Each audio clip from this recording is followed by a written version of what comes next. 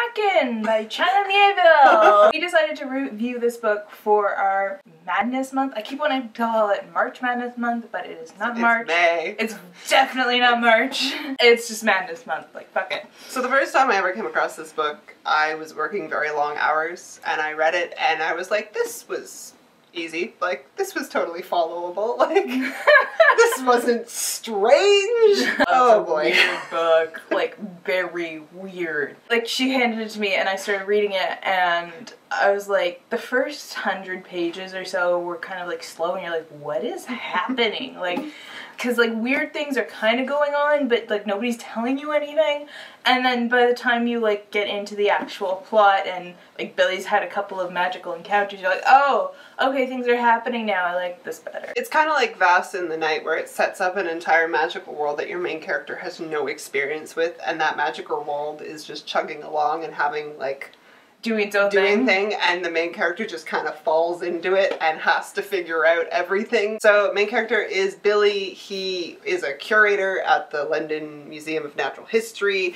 He's good at bottling things like mollusks. His thing is mollusks, and so he helped bottle this gigantic squid, the Architeuthis, which he has fondly nicknamed Archie. So one morning Billy is giving the tour to go see Architeuthis, and you know, he's going through his routine, like, you know, pause here, say this, build up drama, blah de blah. Man, a lot of weird people come and look at this squid, blah de blah. Walks into the room and the squid, which takes up the entire room, is gone. And Billy is just like, what the fuck? Because there was like literally no way this tank could fit out the door. Like, it's just like an impossibility.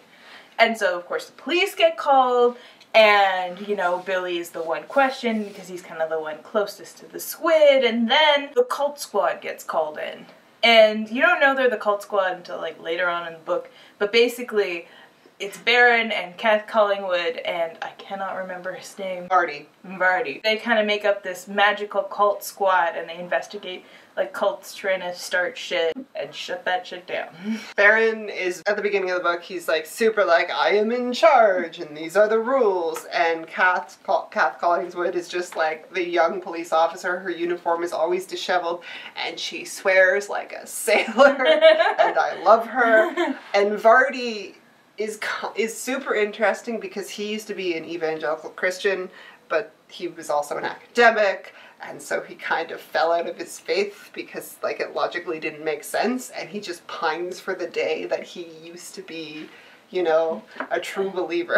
Like, he misses the high of believing in something that fanatically. So he goes and he researches these cults, and by researching them he gets, like, really invested. It's almost like he's converted, gets all the information, and then moves on to the next one. Like, he just kind of, like, method acts the cults until he understands them. So he's a great resource for the cult department. Billy is also, as he's in this museum, he notices the security guard Dane.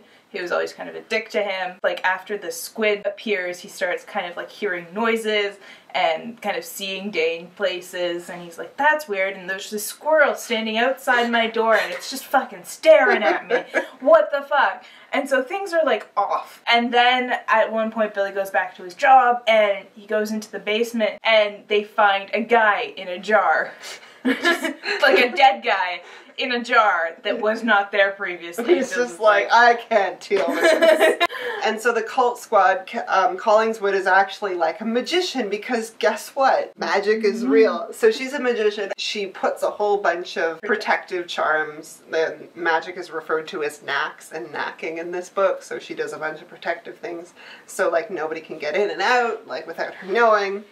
And so Billy is having a rough go of it, and his friend Leon comes over, and he's gonna tell Leon stuff even though he's not supposed to, because, you know, secrecy. And Leon brings in this package that was at the front door. And he's like, oh, you have mail. And this is about when the book gets, like...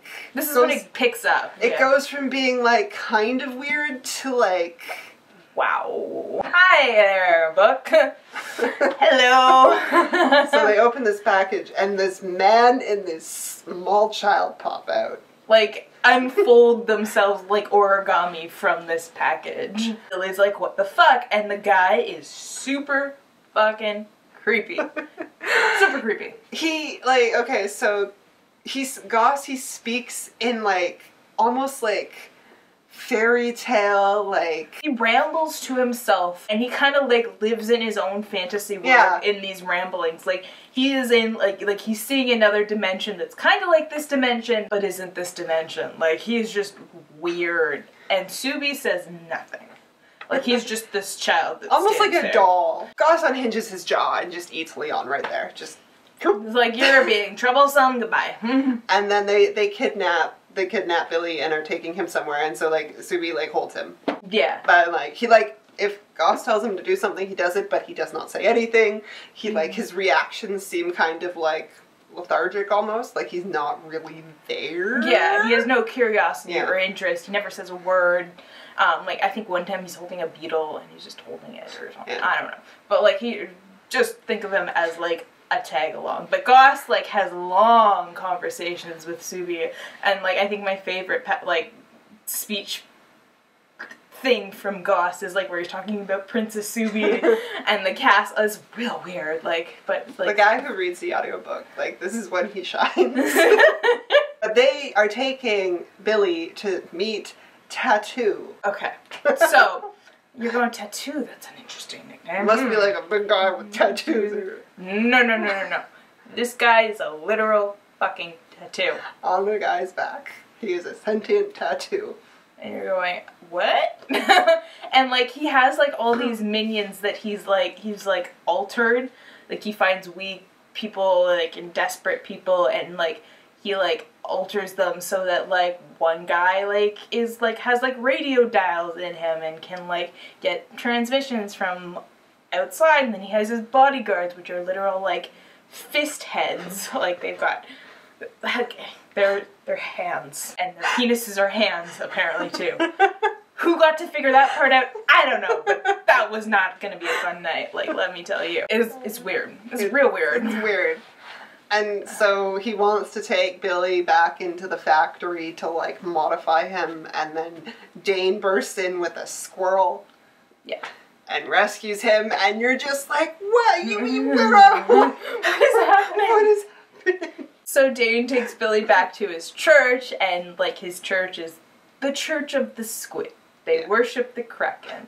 And you're like, okay, that's weird, but it kind of fits, because there's giant squid and, you know, Cthulhu and whatnot. And they're like, we worship the squid, and we don't really care that our Kraken is stolen. We don't care about that. But you're our prophet, Billy, because you preserved him. And Billy's like, because they tell Billy, like, the fact that you did it lovingly, like, you cared, like, you put it in a natural position. Billy's just like, okay, can I get out of here now? And so it comes to everybody's attention through the London Mancers, who, like, their magic is through London. Like, they can take parts of London and make it into other things, and they can, like, read London. Like, they can read the future through London. Like, they can, like, send messages through the light system. They can walk, this is my favorite, they can walk in one bush and exit another. Like, it's real cool. But they're also neutral. Like, they don't get involved in stuff. Dane and Billy find out that by somebody stealing this Kraken, they have triggered the apocalypse. And it's not the apocalypse that was meant to happen sometime in the future, it is just the apocalypse. And it is now, and it is coming, and it is imminent, and nobody can see a way around it, so they have to figure out who stole the squid and how to stop the apocalypse. So they go on the run. Meanwhile, you've got Marge, who is Leon, Billy's friend, who got eaten by Goss and Subi. She's like, oh my god, Leon is gone, and like, nobody seems to care. So she starts digging into the London Underground and the magical world. And it very much reminds me of, I can't remember her name right now, but the girl in Lev Grossman's The Magicians, who like kind of is rejected from the magical world and then takes her own way, kind of to find out how to do magic. So she's very much kind of like her. And so she's like wandering, trying to figure out what's going on, trying to get information from people, and visiting these secret pockets of London. She has a run-in with Goss and Subby. She has two. And they're terrifying. The first one is rough because it's in a public place, and like, people come up to try and like help her, and he just like scares them off. And they take one look at him, and they're like, and so they're just standing, people are standing and watching, like, Marge be like harass. So then she decides that she needs to go get protection, which introduces one of my favorite side characters, which is her iPod. Little protective charm thing where she feeds it music and it'll like protect her. It's cute. And so all of the music she puts into the iPod, instead of it playing, the little like creature in the iPod sings the songs to her, like sings them. It's adorable. It's really cute, but she's warned that it's not going to stop Gus and Subi. Like, nope. No. Meanwhile, Billy and Dane are on their adventure. They're talking to people. Two of my favorite characters are Wati, who's an Egyptian... he's a Shabti. Yeah. And he's basically organizing a labor union for all of, like, the magical familiars in the city. And he's got them organized, and, like, they're on strike right now. So he's trying to deal with the strike and help Dane out. The cool thing about him is he doesn't, like, have a body. He just, like, moves from, like, statues and stuff like that. And so he can kind of go anywhere as long as there's, like, figures around. I think one of the best chapters in the book is like his backstory chapter, where it talks about how he came to be and how he was in the underworld and how he just kind of like made his way out of the underworld and started his labor union. It's really adorable. And then the tattoo starts like messing with his strikes and starts breaking the strikes and like murdering the familiars on strike. Because Tattoo has decided that everybody wants the squid, so I want the squid too. I'm gonna get it any way possible. So he sets like Gus and Subi out looking for Dane and Billy, and then he sends like all the like freelance murder groups out to look for Dane and Billy. And are there so many freelance murder groups? There is a whole variety, but the two ones that like really stick out in my head are the Chaos Nazis. Yep. Which are like raver Nazis, like reaver Nazis. They feel like something that you would come across on like Dirk Gently. Yeah, they're just weird. They're weird, and then there are the gun farmers where like their bullets are gun eggs and they shoot you and then the baby gun hatches. It's so weird. It's so weird. But it makes sense. And they're almost like a religious Yeah. order at the same time. Like they're very like pray about it, like it's holy almost what they're doing, and their guns appreciate them because they plant their eggs. Yep, that checks out. So Billy and Dane are just going around trying to find the squid and what happened to the squid, and they like, hey, maybe someone folded up the tank, like move the tank. And so they find the guy who can fold stuff up like origami, and they realize like he's the guy who sent Gus and Subby after Billy in the package. And so then they end up running into a guy who can teleport, but every time he teleports, he dies.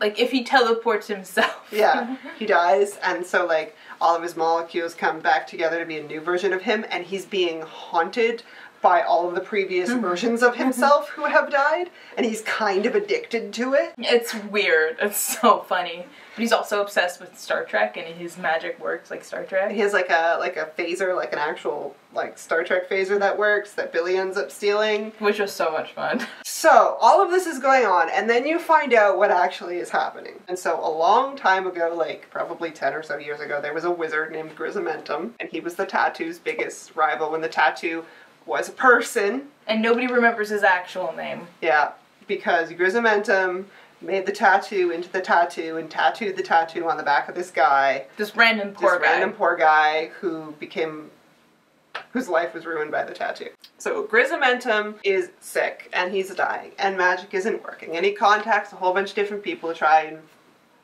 find a way to save him, and nothing works. And so he accepts death gracefully. He has a huge funeral. He's lit on fire, and everybody goes and watches Grisamentum die, and he's gone. And what is the city going to be like without Grisamentum? Well, it was kind of a ruse. He burned his body, but his essence was made into ink. Like, the ashes from the fire is ground up into ink, and then so one of his lead hench person who's in love with him can communicate with him by writing letters. And so now they're trying to steal the squid to mix the magical squid god ink with the Grisamentum ink, and he can rewrite reality. And, like, just become, like, the ultimate being. Yes, like, he can make himself the god and change the world. And so now everybody has to get the squid away from Grisamentum before Grisamentum can find the squid and rewrite reality. And you're like, this is it! This is the apocalypse! Let's go! So it turns out the London Mancers had stolen the squid, and now that they're trying to keep the squid away from Grisamentum, they kind of have to lure him into a trap. So they do that, and it mostly works, and like Grisamentum kind of almost revives the squid and melds with it, but then Billy is able to like mind fuck with him. Because he's like, it's not a god, it is literally a squid in a jar. And it's kind of whatever you believe becomes reality. Like, that's kind of how this world works. And so Grisamentum is not gaining the power, and they pour bleach into his ink. and he dies. Him. Whoops. But then, because that just seems too easy and nice and ties everything up in a bow, well, turns out that wasn't... The apocalypse is still happening because that wasn't the apocalypse. Remember Vardy, the guy who really, really, really wanted to... Believe again. Well, also in the London Natural History Museum, I kind of really liked this, were the bottled samples that Charles Darwin made on his big, like... The Beagle trip. And, you know, the founding of the theory of evolution. Like, this is it. And so, Vardy has decided that if he uses the reality fire to burn them out of existence... evolution will die, and the Christian God will return. And so Billy has to go and stop him. And so Billy, like, uses the Star Trek magic, but kills him. Yeah. And creates a new Billy clone to stop him. Meanwhile, Marge is having her own showdown. Oh, yeah. Which is so much fun. I really like this, because at some point, Billy and Dane, I guess, they find an opportunity to kidnap the tattoo, and they do. And they're like, hey, we caught the tattoo. And of course the tattoo is on this poor guy's back, and he can speak, and he can just cause a whole bunch of shit for this poor guy. So they like cover his mouth up with tape, and the guy's like, oh, thanks. And so they're all hanging out with the Londonmancers, and Grisamentum, they have an encounter with Grisamentum, and Grisamentum turns to the tattoo guy, and he's just like, they're not gonna let you live. Like, they're gonna kill you. You're better off on my side than over there. And so he makes a run for it. He ends up running into Marge. It looks like he wants to escape, and then, of course, it turns out that his actions called down Goss and Zuby, and that he's lured them to their position. So Goss and Zuby show up, and he's cornered by Goss and Zuby, and he's like, hey, I was looking for you, and I've been trying to get back to you guys, but, you know, I've had to go a roundabout way, but, you know, you're looking for Billy, and I've got his friend here, so, you know, you can have her. And Goss is like, really? And Marge is like screaming and trying to get away. So this turns out to be a super clever ruse. This is the only way that he can separate Goss and Zuby from one another. Because Goss is always like, when he believes he's safe and he's got the upper hand, he'll let Zuby go away from him, because Zuby doesn't do much, Zuby doesn't participate much, he's just kind of a doll, so he kind of like will like send him away with somebody, or just like put him to the side when he's like torturing someone. With all his attention focused on Marge, Zuby is now vulnerable. And he shoots him. And so then you find out that Zuby is actually a container for Goss's heart, and like soul and all that good stuff, and by killing him, he kills Goss. And there's this like line where it's like, everyone like throughout time, when he dies, has a moment of like true peace. Like everyone who's like oppressed or being bullied or being like tortured has a moment of peace, because they're gone. Yeah. You're not exactly sure what he is, but he was like, kind of like an incarnation. Yeah, one of the theories online is he's just like an incarnation of this like maliciousness. Okay, so we've explained all of that, but the thing is, that's like 2/3 of the book. Like, there's a bunch of stuff we missed. Or had to gloss over, like how Billy's not actually a prophet of the Kraken, he's a prophet of bottles. Because at a party one time with all of the academics, he told everyone, they were playing Two Truths and a Lie, and he told everyone that he was a test tube baby. Like the first ever test tube baby. And the spirit of the museum overheard this and was like, I have waited. This is my person. So he has a guardian angel who's made out of like museum pieces and bottles that follows him around, who like every time it gets destroyed progressively gets smaller. I love that thing. To tell you all the little things that happen would make it like absolutely just like, you'd be like, I have no idea what's happening. This is definitely a book that is good for multiple reads. Like the second time around, one, I realized exactly how weird it was because I wasn't exhausted, but two, it was, things clicked better. Yeah. Yeah. When I was first reading it, I'm like, okay, this is slow, and then this is weird, and then like, I just need to get through this. But like, after I got through it and the more space I've had from it, the more I enjoy it. But like, to try, I don't even bother trying to explain this book to people. It's like, just here. Just try. It would like make a really good show if it was done properly. Like, I would watch the shit out of this. It's good. It's interesting, it's different, and it's something you're not going to forget because it is just so off the wall. That is our review of Kraken by China Miéville, and let us know if you've read this book and what you kind of think about it. Hey, bye guys!